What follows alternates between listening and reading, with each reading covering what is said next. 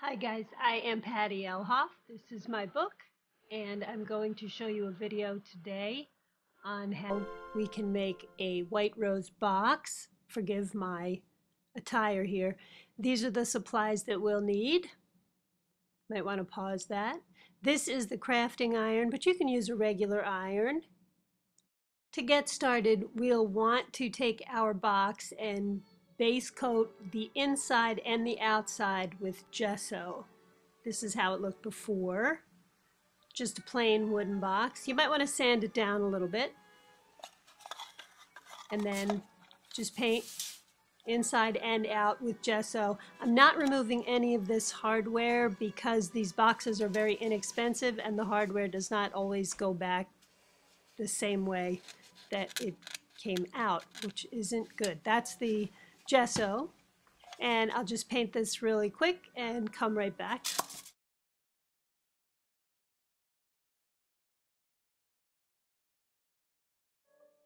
You may also just want to keep a wet rag handy that you can keep your damp decoupage brush in. I'm now going to paint a thin layer of decoupage glue just on this inside lid right here. While it's drying, I'm going to cut out one single rose. You'll want to separate your napkin after you've cut it so that you're only left with one ply, and that would be the surface of the napkin with the image on it. Now I'm going to place the rose down very carefully and smooth out any wrinkles. I'm being gentle here. And then I'm going to take the craft iron, I think it's called an embroidery iron, and carefully iron this with a piece of parchment paper over top of the rose.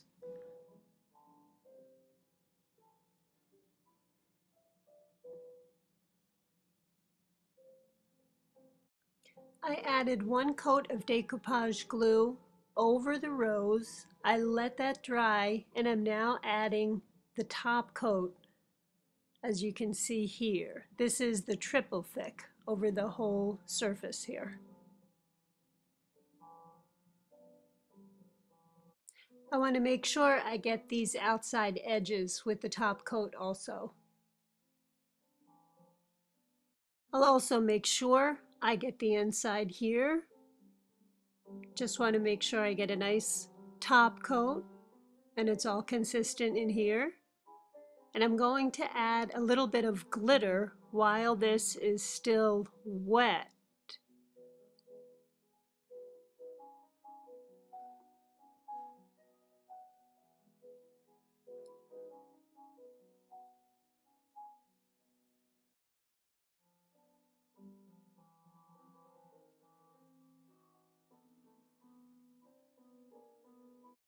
Now I'm going to add decoupage glue over the whole outside of the box, and I'm keeping the box closed right now, and I'm trying to avoid the hardware. It's okay if you get some on there, but I am trying to avoid the hardware. And I'm keeping the box closed, and I will open it as soon as I'm done covering the whole surface.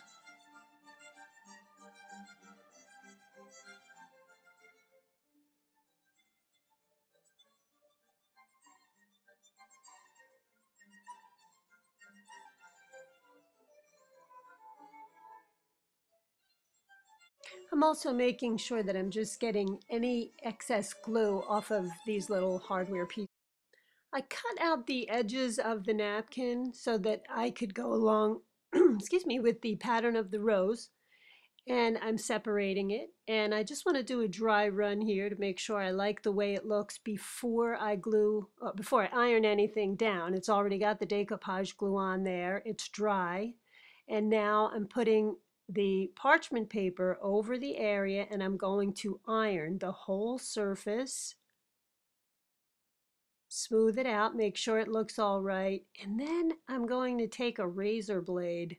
I don't think I put that in the supply list, I apologize, but I want to go along these edges here to make sure that I'm getting the paper cut, and I'll go over those areas again.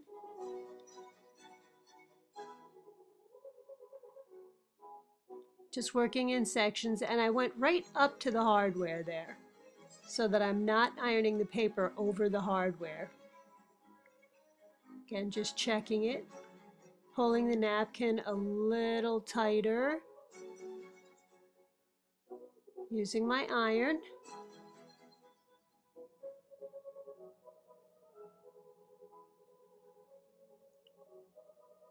And again, the razor.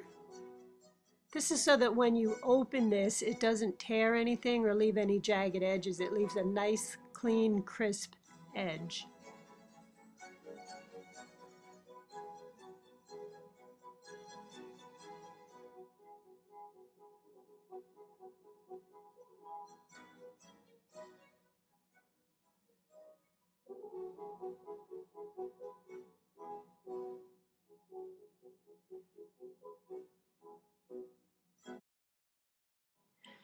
Now I'm just going over this bottom area. I'm going to add a few little leaves down here just to add a little bit more of a decoration. So I'll cut this out and apply it the same way.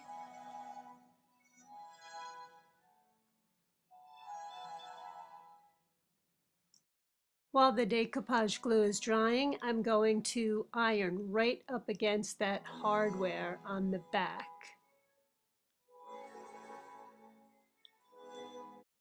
Now I'm going to take these leaves apart gently, and I'm going to lay them down over the dry decoupage glue. It's a little bit of a trick or a little bit of a challenge here. And I will lay the parchment paper over that.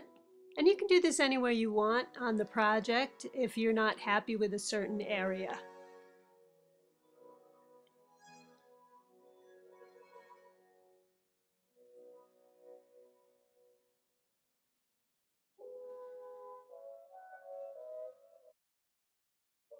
Now we're just going to sand off these extra edges, just on the sides.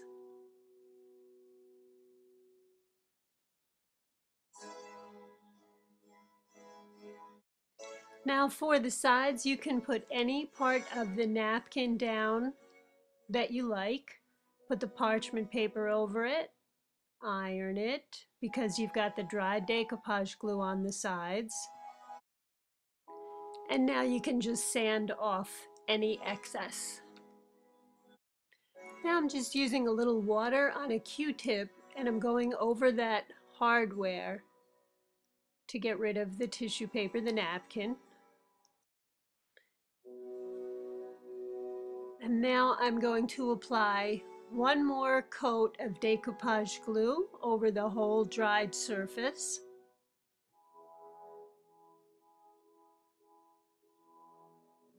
Now I'm going to apply the top coat, which is the triple thick, all over the whole box, the whole outside of the box.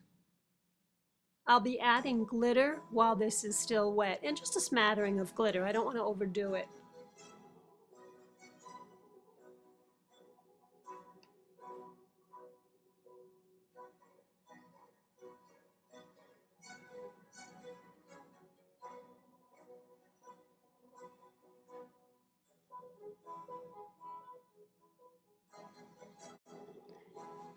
Once I'm done adding the glitter, I'm going to put the nail file inside the box to let it dry open.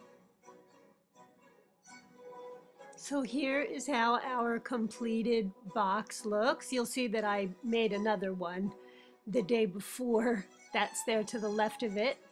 And I hope you enjoyed the video. Here's the front of it.